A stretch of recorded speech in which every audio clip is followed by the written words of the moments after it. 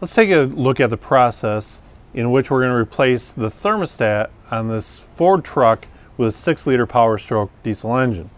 Now, we're in here doing some other work already, so the radiator's actually removed, the fan shroud's out of the way.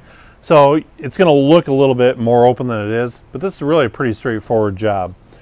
We've also removed the charge air cooler tube here as well, set that off to the side. If you want to do that, that's not that difficult. A couple 12mm bolts to loosen the clamps here, set it off to the side.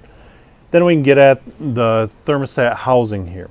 Now first, there's a bracket holding the exhaust back pressure sensor in place.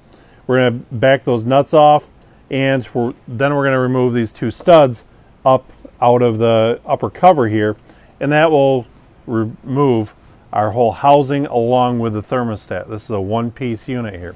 So let's go ahead and start removing these nuts and bolts. I've actually gone ahead and removed the upper radiator hose to make it a little easier for you to see here. I'm just going to take my 13mm ratchet and socket and loosen this up.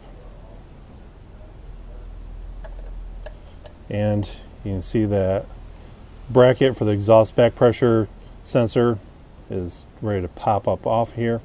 So we'll get that up out of the way, gently set that off to the side. Now I'm going to need a deep socket here, and we'll remove these two bolts and pull the unit up out of there.